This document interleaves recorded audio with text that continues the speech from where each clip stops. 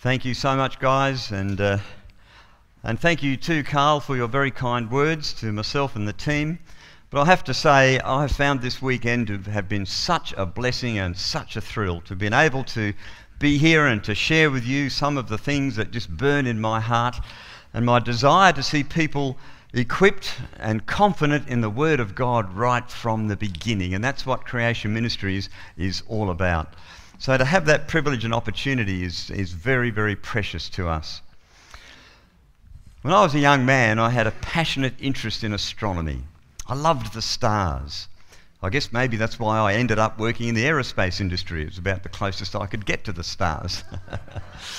But you know, ever since the beginning of history, people have been fascinated by the stars. Now, when you live in a big city like I do in Sydney, you're lucky to see any stars. You might get 2 or 3 really bright ones, but every now and again, when we get an opportunity to get out into the countryside on a dark, moonless night, it is truly a breathtaking sight, isn't it? You all know what I mean, I hope. Well, way back in 300 BC, Aristotle started to put together a model of what the universe was like, and he figured out that maybe the Earth was at the centre and that the sun and moon and the stars all revolved around it. And he had some other ideas. He was a mathematician and a logician. But that was way back 300 BC. And then a very clever guy called Eratosthenes, 240 BC, note the date, he figured out the radius of the Earth by doing some very clever experiments and measurements. And you know, he got the radius of the Earth correct to within 2% of the actual answer. 240 BC. Now hang on a minute, that means that mankind has known that the Earth is a sphere since 240 BC. Sadly, there's a whole bunch of people today who are being led astray by this idea that the Earth is flat. Sometimes Christians are accused of being flat earthers. Interestingly enough, just as an aside, there is a Flat Earth Society in the US. But the leader of the Flat Earth Society is an evolutionist. But anyway, let's move on. But friends, the Earth is not flat. It's a very sad development that's happening where people are being misled by very poor biblical exegesis and following conspiracy theories and the like, and it actually brings disrepute into the body of Christ, and that saddens me. There is so much evidence that the Earth is a sphere. A couple of months ago in the US there was a total solar eclipse, and this little graphic shows the shadow of the moon passing across the Americas, particularly North America. And you watch as it comes by again, there's a little black dot in the centre. That's the area of total eclipse. You'll notice it comes quite rapidly in there from the west, slows down as it traverses the US, and then moves more quickly off to the edge. And notice too that large shadow shape around it, that's called the penumbra. People in that area would have observed a partial solar eclipse. Now that is highly predictable. People knew exactly where to be to experience the eclipse. They knew exactly what they would see at other locations, the extent of the partial eclipse, when it would start, when it would stop. None of that prediction can take place and be verified experimentally unless the Earth is a sphere, and unless the moon is a sphere, unless the sun is a sphere, and they are all in the relative positions that we understand them to be in. The evidence is abundant that the Earth is a sphere. I shared with you earlier on that I worked in the aerospace industry, and I was involved in the design of geostationary satellites. Those satellites orbit the Earth, and they travel around the Earth fast enough to maintain an apparently fixed position in the sky. They're actually moving at about 3 kilometres a second to keep up. Now, companies like Optus and many other companies around the world spend hundreds and hundreds of millions of dollars on communication spacecraft to provide television broadcast services and the like, none of which would work if the Earth was flat. And we've been doing it now since the 1960s. Friends, please don't get caught up in this. There's a wonderful article on our website. If you go to creation.com, just type in the search window Flat Earth, and you'll find an excellent article written by two of our scientists actually, that goes through the physical evidence and talks about the biblical passages that people are misconstruing. So back to my history chart. So after Eratosthenes, we have Ptolemy. Now, Ptolemy came 150 AD. He kind of refined the Aristotle model a bit because people are observing that the planets weren't quite well behaved. They seemed to wander a bit. That's where the name planet comes from, by the way. It means wanderer from the Greek. And so he developed a series of epicycles and complicated ways of predicting the movement of the planets. And nothing happened for about 1400 years until the Reformation. Remember the Reformation that we talked about? It was the first night, wasn't it? Martin Luther, 1517, on the 31st of October, nearly 500 years ago, nailed up those 95 theses onto the church door. Remember what they were? Salvation is won by faith alone, through grace alone, in Christ alone, on the authority of Scripture alone, for the glory of God alone. That's right. Now, Martin Luther's approach had a radical effect because people now started to read the Bible. It coincided with the development of the printing press. Isn't God's timing wonderful? And so the scriptures were made available to people. They could read them. They saw that this universe that God has made is predictable. It's worth studying to work out how it works. And Copernicus developed what he called a heliocentric model, the sun at the centre. The planets orbited the sun. Then Galileo, a very short time later, turned a telescope to the heavens, and he found some remarkable things. He found there were moons that orbited the planet Jupiter. And he found not only that, which means, by the way, that not everything was orbiting around the sun. And he also discovered that the sun had blemishes on it called sunspots. And that kind of blew the Aristotelian view that the heavenly bodies were perfect, out of the water, so to speak. And then Johannes Kepler came, and he developed the laws of planetary motion. Some remarkable scientific work done there. And then the birth of modern physics came with Newton, who developed the laws of gravity and motion, and then Einstein about 100 years ago, the breakthrough development in relativity and the general and special relativity equations. And today we have all kinds of amazing instruments that enable us to explore the heavens. Some of those are based on the ground. They work in the optical range, that is the visible spectrum. Others work in radio spectral parts. I've worked on radio telescopes as part of my doctoral research.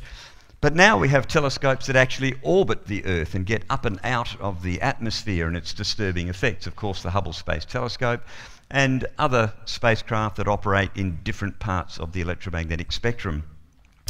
And using these amazing devices, which are all based, by the way, on observable, repeatable experiments, that's real science, they return some of the most remarkable images. Now, these are images that are collages, if you like, of different parts of the spectrum, some with false colour, so they're laid on top of one another so you can see the detail.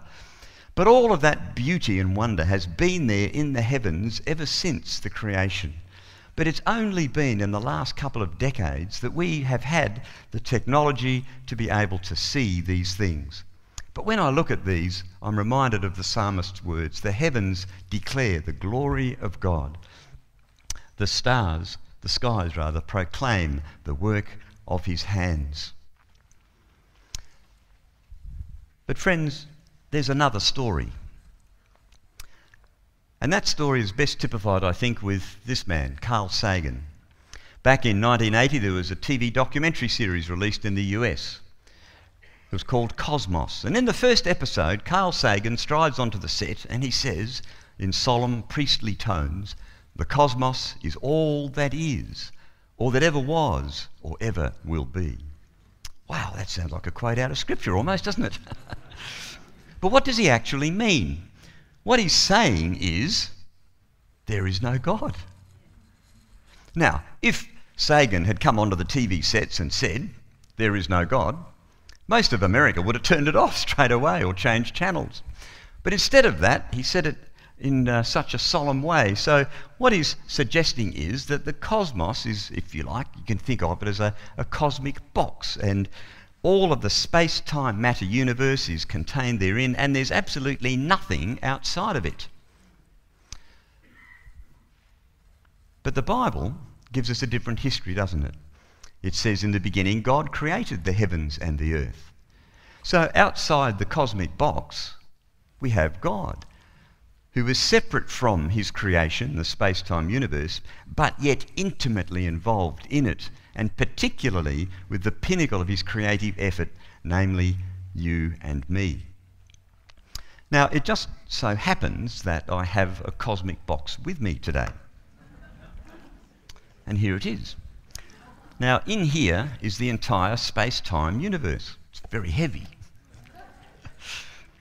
But you see, what Carl Sagan is saying is that all we have is what's in the box, nothing else. We have no recourse to any other information about this box. So we can look in the box, and from studying how the box works, we should be able to figure out how the box came to be. All we've got is the cosmic box. Let me tell you a story about two fleas. Now, these two fleas lived in a car. It was not my car. But they lived in the back of the car, but they were very intelligent fleas, and they observed that the car had a number of things about it that made it operate. It had a wheel, it had an engine, it's got windscreen wipers and lights, and these fleas were fascinated by this, and they analysed how this car worked. And then one of them said to the other, "How did the car come to be?" And they thought, "Oh, that's interesting." So they tried to explain how the car came into being in terms of the things that they could observe about how it operated. Now, that's a hopeless task because they have absolutely no understanding or no experience of production lines, robotic welding systems, plastic extrusions, computer-aided design systems, testing tracks, and all the things that go into making a car. You see, the processes that are involved in the operation of something are not the same as the processes involved in the creation. So when you look in the cosmic box, as Carl Sagan is doing, you have no way of determining from figuring out how it works, how it came to be. These are fundamentally, philosophically different challenges. So, what does this book tell us? It tells us that God created the heavens and the earth in just 6 days. And on the 4th day, it says this, "And God said, let there be lights in the expanse of the sky to separate day from night, and let them serve as signs to mark seasons and days and years. And let them be lights in the expanse of the sky to give light on the earth. And it was so. God made 2 great lights, the greater light to govern the day and the lesser light to govern the night. He also made the stars. God set them in the expanse of the sky to give light on the earth, to govern the day and the night, and to separate light from darkness. And God saw that it was good. And there was evening, and there was morning, the 4th day." So God tells us what he did. You see, you can't look in the cosmic box to find out how it was made. You have to go instead to the revelation of the Creator that he's provided to us. That's how we find out how it was made. But the secular story is what we call the Big Bang, and it looks something like this. Some 14 or so billion years ago, there was a quantum fluctuation when absolutely nothing became absolutely everything. Initially, it was in the form of a hot plasma gas which condensed down, became hydrogen. Somehow or other, stars formed and they burnt their thermonuclear fuel. Some exploded as supernovas and more complex molecules were formed. And then we ended up with this swirling cloud of dust and gas. And at the centre of that swirling cloud condensed out our sun. And then came the planets orbiting the sun. More complex molecules were formed. And then finally, this amazing double helix molecule with all the assembly instructions for making living organisms. So in a nutshell, if you like, that is the Big Bang secular story of our origins. Now, somebody rather tongue-in-cheek once said, "Now students, hydrogen is a gas which, if left long enough, turns into people." Now friends, let's just think about this for a moment. Explosions just leave a random debris field behind them. Explosions do not lead to structure and order. We never observe that in the physical world, do we? This building didn't come about as a result of an explosion. It came about because of purposeful design, planning, and hard work. Now, this next image I want to show you will come as a shock to many of you.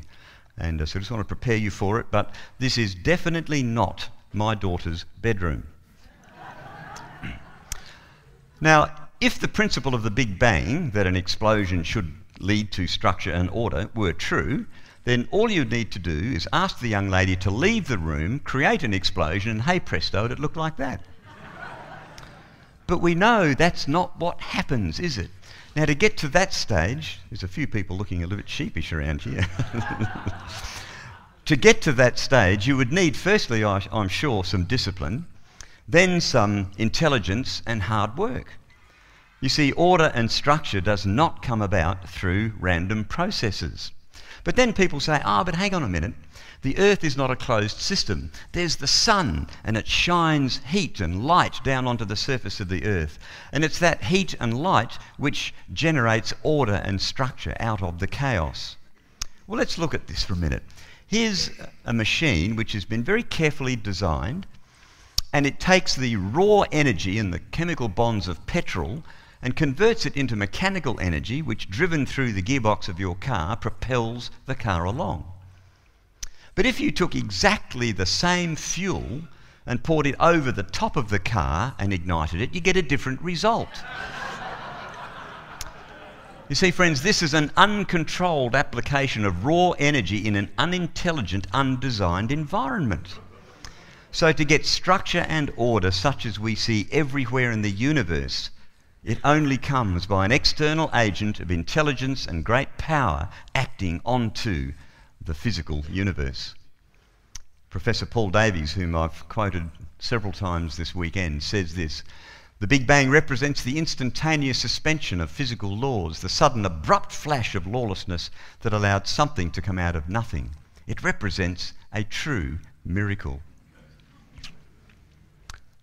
Now, in that passage in outlining the events of day 4, there's a delightful throwaway line. And it says in verse 16, "And he made the stars also." Just like that. Now, stars really are not complicated things at all, at the risk of offending any astrophysicist that might be here tonight, compared with the stunning complexity of a self-replicating living organism, such as we've talked about last night. Now, some people actually have called me, well, let me back up a minute. Stars are really just big balls of gas. That's really all they are. Now, I've been called that by various people, but I realised that what they meant was I was a star, so I took it as a compliment. But what do we actually see? Is there any evidence of the stars having been deliberately made?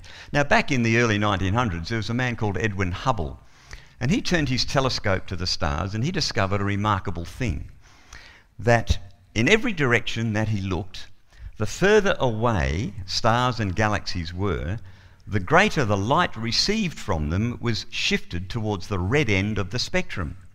Now, I'm not going to go into any great science and depth behind this, but redshift is a phenomenon that is not unreasonably related to the speed at which an object is receding from us. So the further away these things were, the faster they were receding, and he discovered that in every direction that he looked. So let's think about that. If you pointed your telescope in all these different directions and you saw all these things receding from you, where would that put you? Somewhere near the middle, wouldn't it? But this was a big problem, and Hubble said such a condition would imply that we occupy a unique position in the universe. But the unwelcome supposition of a favoured location must be avoided at all costs and is intolerable. Now, why? Why? What's wrong with being in a special place? All observers, regardless of location, will see the same general picture of the universe. This principle is a sheer assumption. However, the assumption is adopted. There must be no favoured location in the universe, no centre, no boundary. All must see the universe alike. Now, friends, that's a philosophical position. He simply doesn't like what the data is telling him. Now, this is called the cosmological principle, and it undergirds all of cosmology today. And basically what it says is, the Earth is not special. We don't want it to be special. Because if it's special, it might have been created. And if it's been created, there might be a creator. Oh, that's not a good idea. We don't want that. We want to be the rulers of our own lives, masters of our own destiny. We don't want to acknowledge a creator God. So this principle is now applied to all of cosmology. But what do we observe? Well, some people have done some extensive surveys of the redshifts of galaxies, the most famous of these being the Sloan Digital Sky Survey. Now over 500,000 galaxies have been surveyed. Now, if the Big Bang explosion was true, you would expect to see a general random scatter of galaxies spread out throughout the universe. But instead of that, it's extremely clumpy. And this structure, for instance, here is called the Great Wall. It's 1.4 billion light years across. If I've remembered that correctly, that's right. Professor John Hartnett, who actually lives here in Perth, was at University of Western Australia for a while and University of Adelaide, and has a high profile as a cosmologist in the secular world, has done an analysis on the Sloan Digital Sky Survey work. And he's found that, in fact, you can inscribe, it's a bit hard to see those, isn't it, but there is a series of concentric circles that fit that data with the Milky Way galaxy at or near the centre.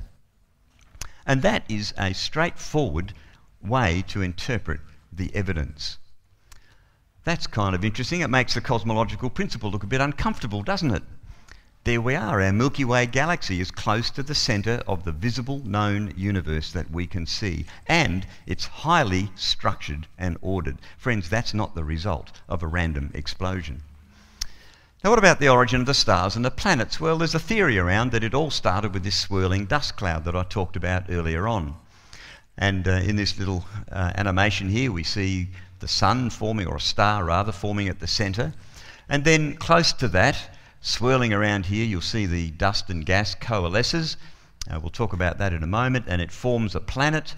And it leaves what's called a planetary gap. There's a little planet, and then the next process is formed, and the next planet further out, and so on. And all this is supposed to have happened through random, unguided processes.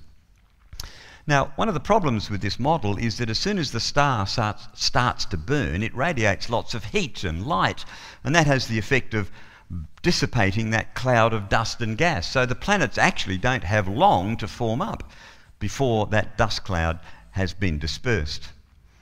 But there are a number of challenges here. The first is that some random cloud of dust and gas has to form into a disk shape.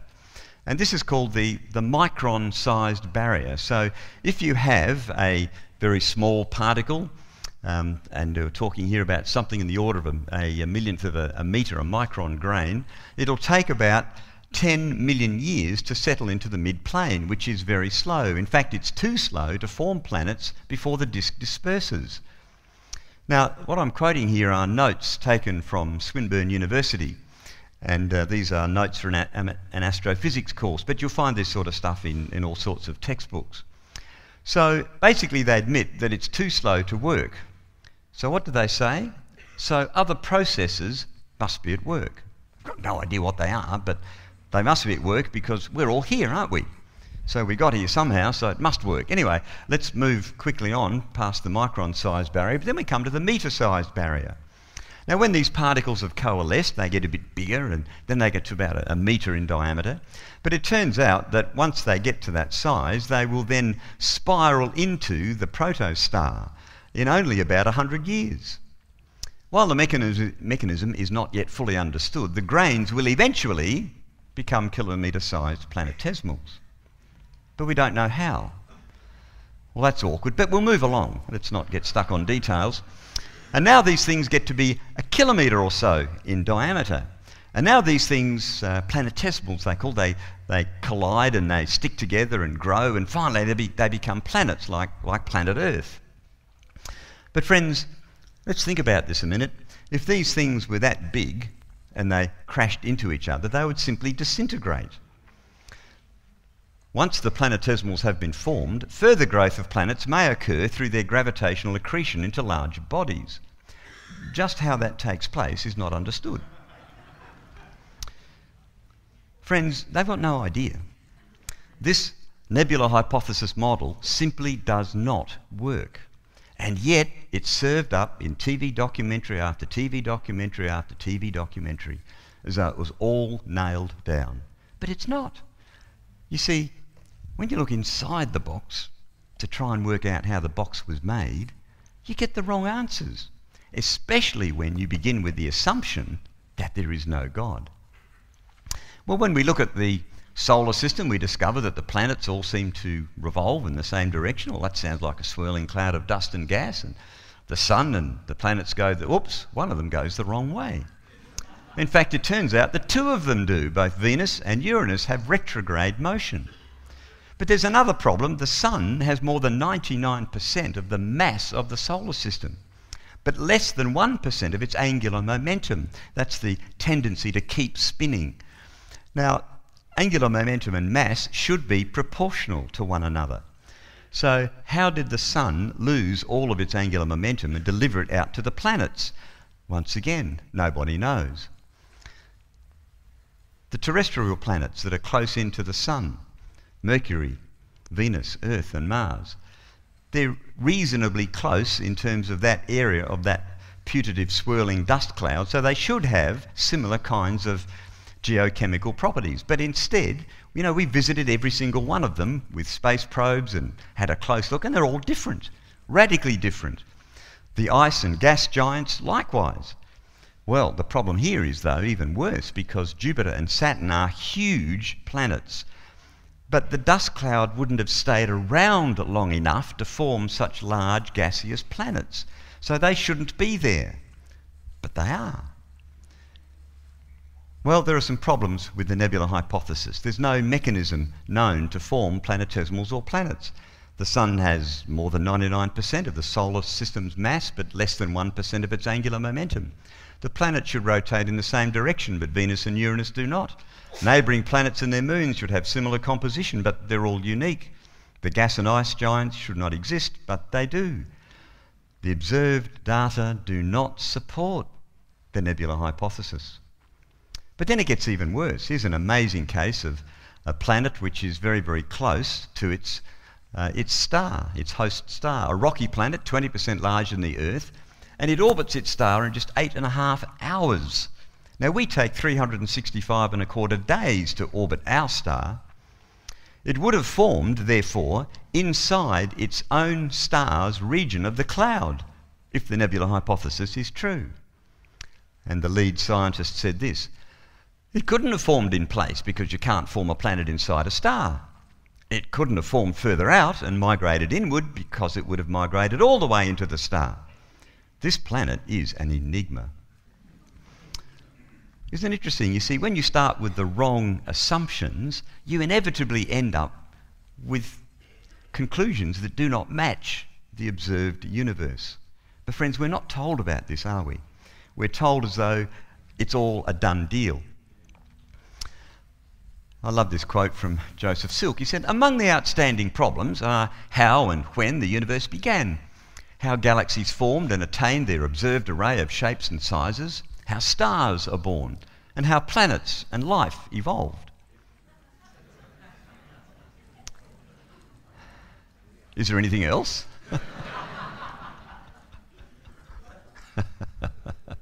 And yet, our Father, Creator God, has revealed to us what he did. And he's told us that he did it all about 6,000 years ago. And the Bible lays out that timeline. Well, is there any evidence? Too right there is. Everywhere you look, you find evidence of a young solar system and a young universe. Io, one of the fiery little moons that orbits Jupiter, it has volcanic eruptions. It's actually dissipating an enormous amount of heat. Although it's only a quarter of its diameter, it releases far more energy, heat energy, than the Earth does. Now, tidal dissipation, that's the gravitational interaction, accounts for only 1/10 of the heat loss. So Io would have cooled down by now if it was 4.5 billion years old. It can only be thousands of years old. This is an interesting mission, the Cassini-Huygens mission to Saturn. It came to an end just a few weeks ago, in fact, on the 15th of September, a month ago today.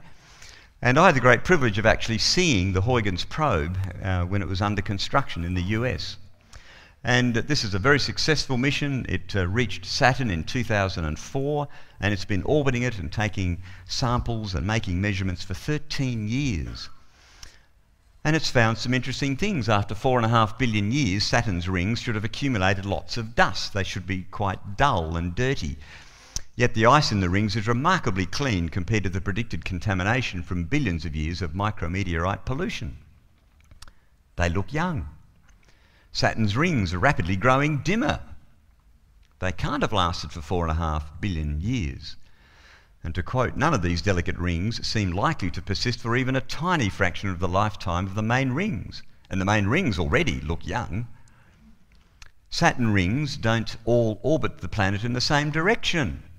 Get a load of this one. The newly discovered Phoebe ring is orbiting Saturn backwards. How does that stack up with the nebula hypothesis? I can just imagine God saying, I'll spin this one the other way. That'll get them thinking. We had a marvellous article in our Creation magazine, Young Saturn. I really do encourage you folks to get hold of the Creation magazine. It's got brilliant stuff that is really, really helpful. Here is one that was only published in September, just last month, and the tiny moons of Uranus are doomed to collide.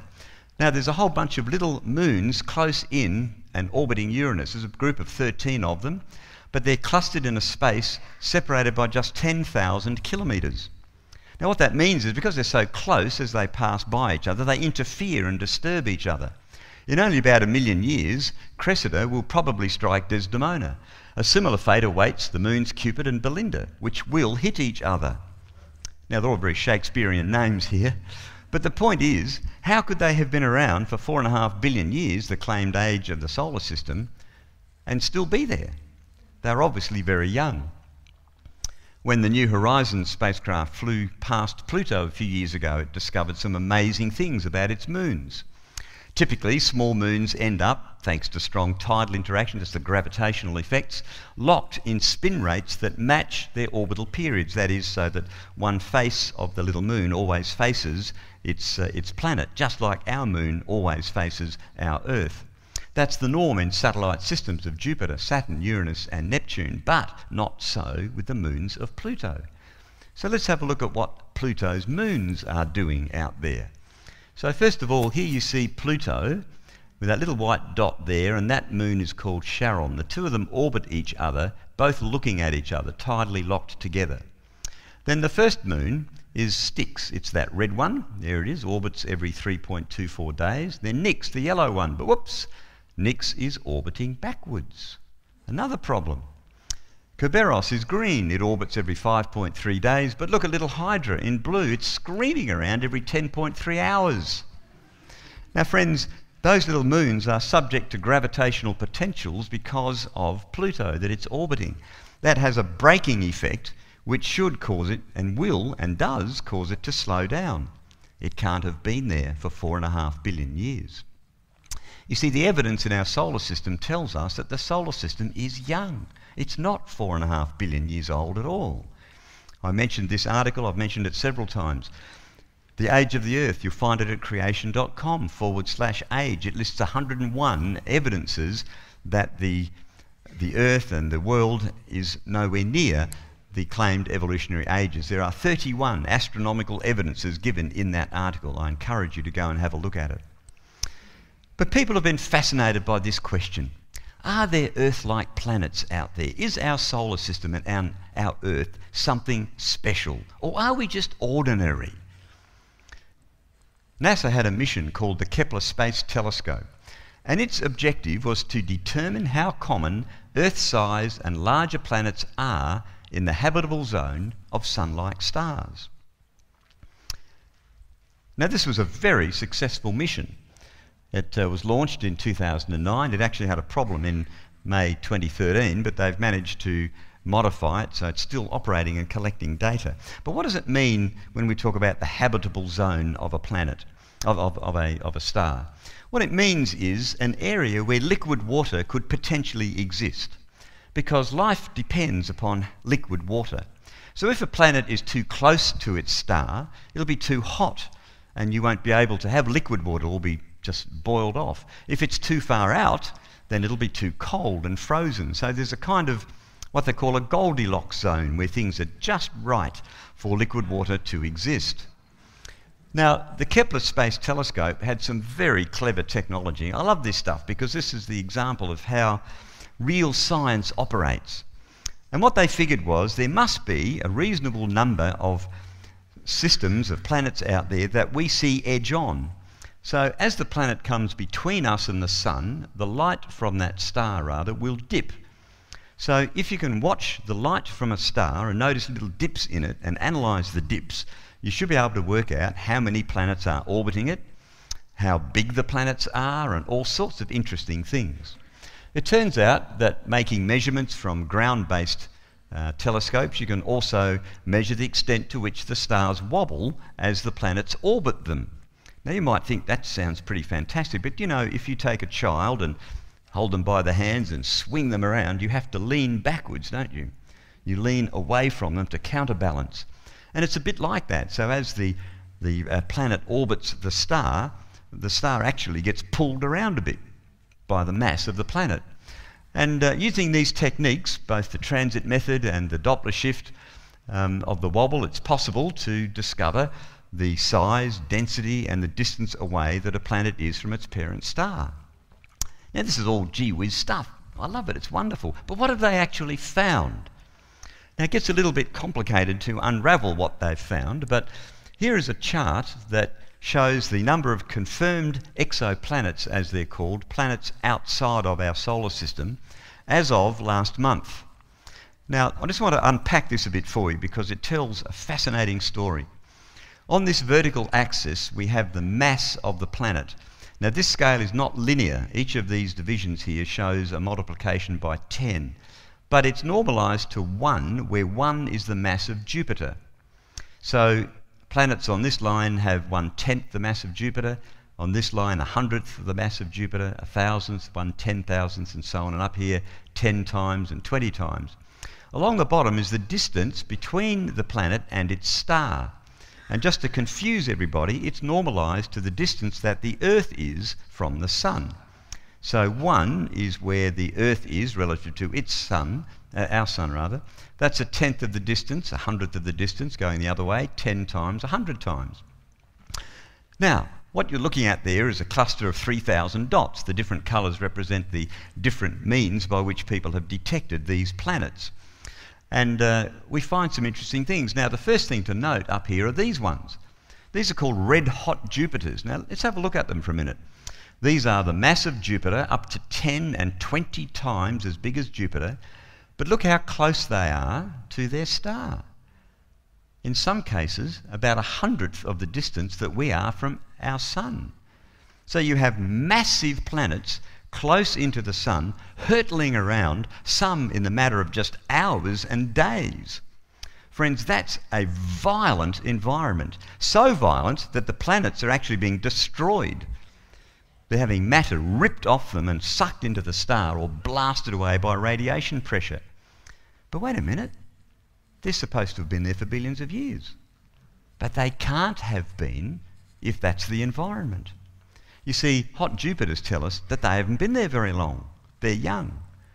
And what about these guys? These are hot terrestrials, probably tidally locked, very, very close to their star again, closer than Mercury is to our sun, for instance, and about the size of the Earth and what have you, but highly likely that they are gravitationally locked to their star, meaning that one side faces the star, so it'll be hot, inhospitable, the other side is in permanent darkness, it'll be cold, not suitable for life at all.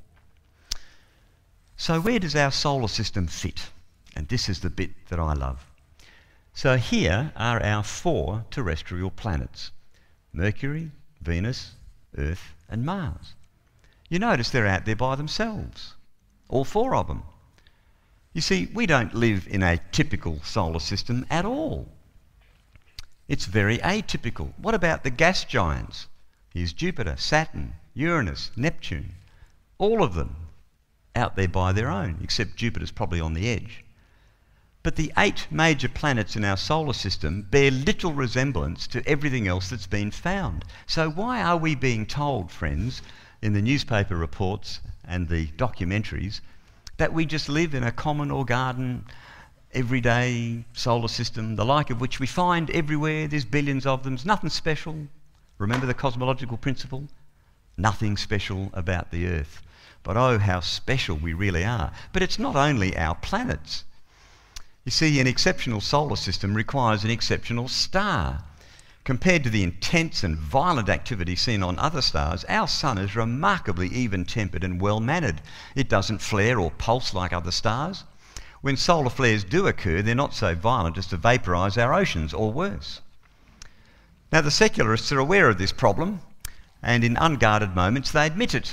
And this astronomer said, "We are now beginning to understand that nature seems to overwhelmingly prefer systems quite unlike our own solar system." So our solar system is, in some sense, a bit of a freak, and not the most typical kind of system that nature cooks up. How inconvenient. We're looking special again. And then this astronomer said, the discovery of thousands of star systems, wildly different from our own, has demolished ideas about how planets form. Astronomers are searching for a whole new theory. Friends, when you look in the box and you begin with the assumption that there is no God, no wonder you get confused and come up with results that do not match the observations in the cosmos. Mercury and Venus are hot, sterile. Mars is a toxic wasteland, and so on out. In between Venus and Mars lies this amazing blue jewel called Earth, blessed with water, greenery and life in almost every cranny and nook. It has the right magnetic shield, the right solar energy, the right continental minerals, the right atmosphere, the right carbon, oxygen, water, nitrogen cycles, and a moon that is at the right distance, density and orbit. Everything is just right. It's the Goldilocks planet. But is that a surprise? What does the Word of God say? For this is what the Lord says. He who created the heavens, He is God. He who fashioned and made the earth, He founded it. He did not create it to be empty, but He formed it to be inhabited. What a beautiful, habitable planet we have. How extraordinary it is in its provision of everything that we need to live here.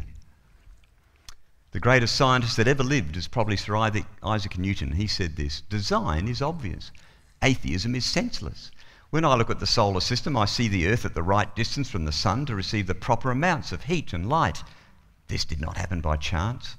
This most beautiful system of the sun, planets and comets could only proceed from the counsel and dominion of an intelligent being.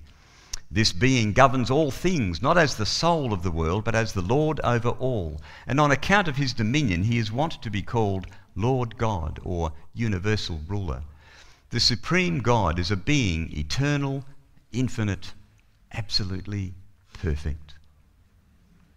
Wow. And all the evidence in the world around us, from the disciplines of astronomy, geology, biology, all point to the truth of God's Word. Hallelujah. Man, we really do, well, man and woman, we really do serve an amazing God. A God who's given us His Word, and it is true from beginning to end. So friends, what do we do about all this? I want to encourage you to get equipped. I've shared with you about the Creation magazine, shared with you some of the testimonies. Let me tell you a couple of others.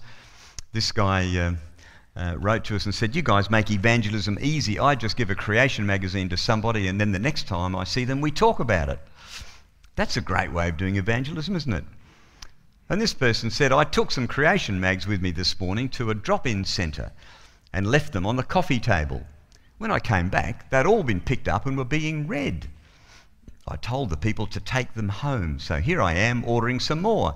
That's the way to do evangelism. And it truly is. You see, Creation Magazine, friends, is a high-quality product. It's aimed at lay people. You don't have to be a scientist to read it. And in the centre, there's a section for kids. It's fantastic, comes out 4 times a year, and I thoroughly commend it to you. It's good, faith-building, God-honouring material. For a 1-year subscription or 3 years, if you subscribe, you get not only the print version of the magazine, but also, as I've explained, the digital version as well. And if you subscribe for 1 year, you'll get this free DVD called Fallout. It's great to give to people who may think this whole issue of origins is a side issue or not important. It shows the impact on young people who have been exposed to the scientific case for the truth of the Bible. For a 3-year subscription, you'll have not only the Fallout DVD, but also the choice of one or other of these two, How Darwin Got It Wrong or Creation Evangelism. We have a book called Our Amazing Created Solar System, a collection of articles from our website, edited by Russell Grigg and compiled there. A set of 3 fantastic DVDs by Spike Psaris. The first one is called Our Created Solar System. The next one is called Our Created Galaxy, and the third one, Our Created Universe. And we have packs up there, some I mentioned this morning, the Core Issues pack, which is a collection of 8 DVDs at less than half price. And friends, we have also, I've got a few of these things up here, the Genesis account, which I think Carl has shown you before and I referred to as well. This is a theological, historical and scientific commentary on the first 11 chapters of Genesis. Absolutely marvellous material from Jonathan Sarfati. And this DVD, recently released, is Genesis History. We have some copies of it up the back. A man called Dr. Del Tackett, who did the Truth Project, some of you may be familiar with. And it's an excellent DVD that affirms the truth of the Scriptures. So friends, don't forget too our amazing website with fabulous resources. So let me close with quoting Psalm 19. The heavens declare the glory of God. The skies proclaim the work of his hands. Day after day they pour forth speech. Night after night they display knowledge. There is no speech or language where their voice is not heard. Their voice goes out into all the earth, their words to the ends of the world. You see, friends, nowhere on this planet is there anywhere where people have not seen the heavens declaring God's glory as a testimony to his amazing creation and to his person. But let's not get confused by the science. As I said before, we don't do this because of our interest in science. We do it because of our passion for the gospel. You see, you can get confused by the science and stuff, and it's a bit like a mariner on a ship. You know, he looks at the lighthouse and he gets fixated by the timing of the flashes, and he might even analyse the spectrum of the light. He misses the point of the light, which is to guide him to a safe haven. And that's why God provides not only his word, but also all the confirming evidence in the world around you. As King David said, when I consider your heavens, the work of your fingers, the moon and the stars, which you have set in place, what is man that you are mindful of him? The Son of Man that you care for him? You see, friends, I believe our response should be that of King David, one of worship. Do you know we are the only beings that God created in the entire universe in his image? He loves us so much. He waged a war against the enemy that cost him the life of his only son. And you know, believers are the trophies of that war. The greatest expression, I think, of God's glory is those in whom he has placed his own Holy Spirit, regenerated by love. So friends, if you're here tonight and you have maybe never taken that step of faith before to know your Creator God in a personal way, the Bible says that you can do so. And it's not about doing lots of good things, as I explained the other night. It doesn't work that way. It's simply acknowledging who he is, repenting and believing. And the Bible says if you confess with your mouth Jesus is Lord and believe in your heart that God raised him from the dead, you will be saved. And that means that God places his own Holy Spirit into the heart of every single believer. What an extraordinary transaction that is. God's Spirit indwells us. And the Bible says, therefore, if anyone is in Christ, he is a new creation. The old has passed away, and behold, the new has come. You see, we can understand the creation as outlined in the book of Genesis really only if we have become new creations, because it's God's Holy Spirit that leads us into truth and illuminates his word for us. The heavens really do declare the glory of God. Amen. Let me invite the musicians to come back up again, and we'll just close with a word of prayer. Let's pray. Heavenly Father, it is with awe and wonder that we stand here and are in your presence tonight. We are full of awe and wonder at all that you have created, all that you have done for us, Lord, but above all, for the cross. That, Father, you sent your Son, Jesus, to pay the price for our rebellion against you. That, Lord, through faith we can come to know you as our Creator God, as our Lord and as our Saviour. Father, I thank you for the extraordinary gifts you have given to each and every one of us. I pray, Father, that if there's anyone here tonight who has not taken that step of faith, that they will indeed do so, knowing that all the evidence in the world around us supports that conclusion, supports your word, supports the truth of what you have done for us in history. So thank you, Lord. I thank you for this weekend. I thank you for the fellowship that we've been able to experience with you and with each other. And Lord, we just go from this place filled with faith, I trust and believe, and renewed in our passion to serve you and to seek you in all of our lives and in every way. Thank you, Lord. And all the people said, Amen.